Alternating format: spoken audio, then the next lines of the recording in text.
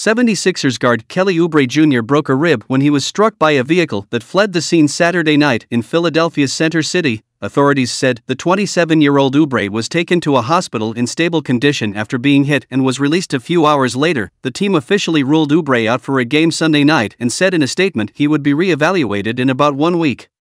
Oubre was walking near his home at about 7:20 p.m. Saturday and was heading west on a street when a vehicle traveling in the same direction at a high rate of speed tried to turn south onto the street he was crossing.